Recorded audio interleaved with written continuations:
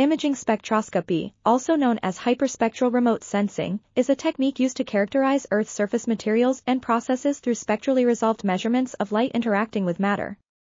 The potential of imaging spectroscopy for Earth remote sensing has been demonstrated since the 1980s, but most developments and applications have relied on airborne spectrometers due to low space-based data. The upcoming Environmental Mapping and Analysis Program, EnMAP, German imaging spectroscopy mission aims to fill this gap by providing high-quality data freely available to scientific users worldwide.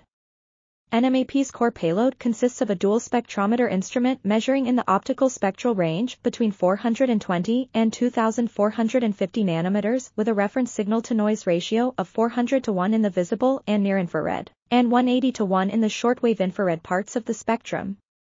EnMAP images will cover a 30 km wide area in the across-track direction with a ground sampling distance of 30 m, and an across-track tilted observation capability will enable a target revisit time of up to 4 days at the equator and better at high latitudes.